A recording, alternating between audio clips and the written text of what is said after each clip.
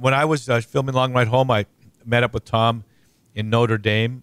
This is our third time to get together. Was at that time, and we got in his car, and we filmed an interview, which we've always wanted to do. We did an interview on the run as he was giving us a tour of Notre Dame. But while we were doing that, Tom, we talked about success and the different attributes of what it means of virtue. Can you help me? Give me what your definition of success would be. I think success is it's a journey, it's a process. I read somewhere once, and I really believe this, success is a journey. It's not to get to the end, but it's how you do what you do climbing up the hill. Welcome to the Bear Woznick Adventure. Kickstart that engine and roll thunder with the pack. Explore the grittiness of manly spirituality. Gain traction in the virtues. Soup up your spiritual engine by turning adversity into adventure. Now here's Bear Woznick. Let's ride.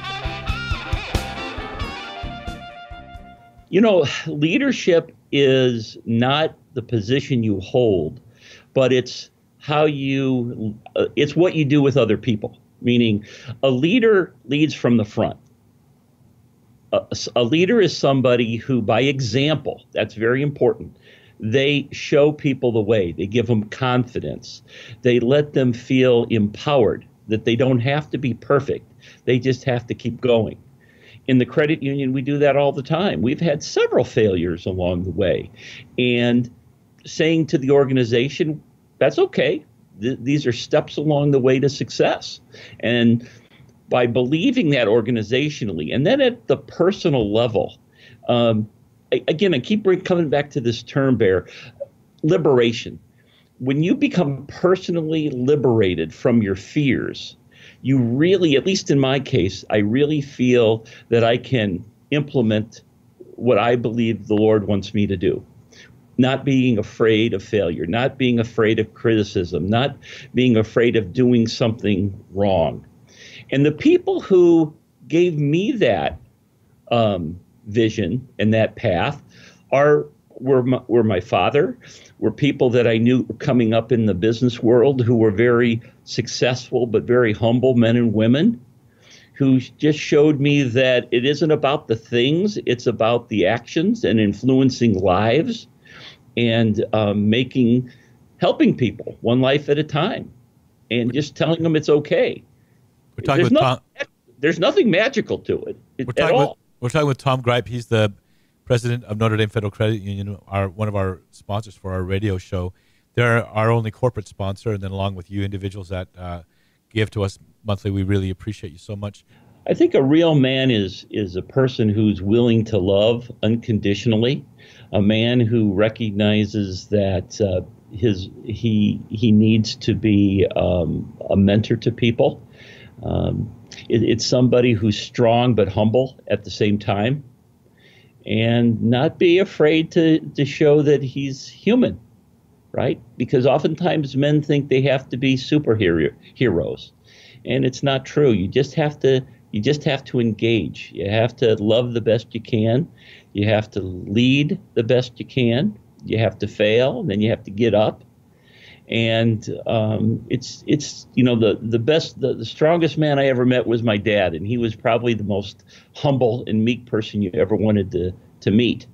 But what he taught me is that a man can be a real man is as much quiet as he is loud. And it's the quiet steadiness. It's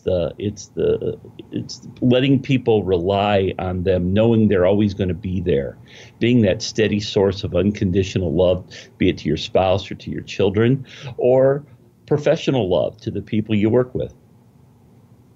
Yeah, what do you mean by that, professional love to the people you work with? Well, again, it's one of the words. It's kind of like failure when you have to engage with it, but we work with people that we're thrust to work with, right? We don't always pick who we work with, but they are children of God just like we are.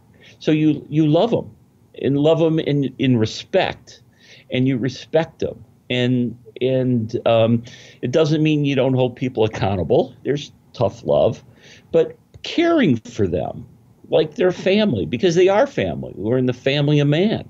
And looking at that in that sense, that people are not units of labor.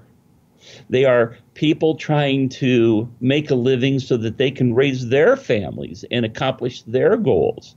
And we're all pulling on the same oar together.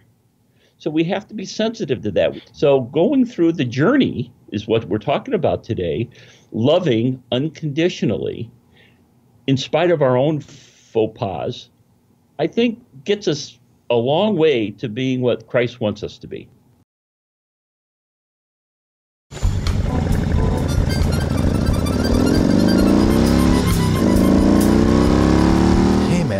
I don't want you to miss out on your free stuff at deepadventure.com.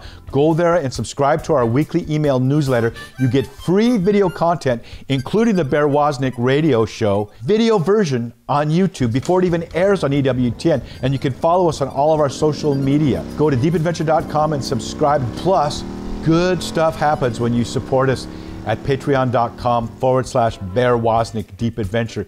You get instant access to every radio show, Bear Woznick Adventure, and our TV episodes, Long Ride Home, the instant we produce them, months before they even air. Plus, we give you all kinds of free stuff, coffee cups, t-shirts, and other things like that. Go to patreon.com/Bear Woznick Deep Adventure and become our patron.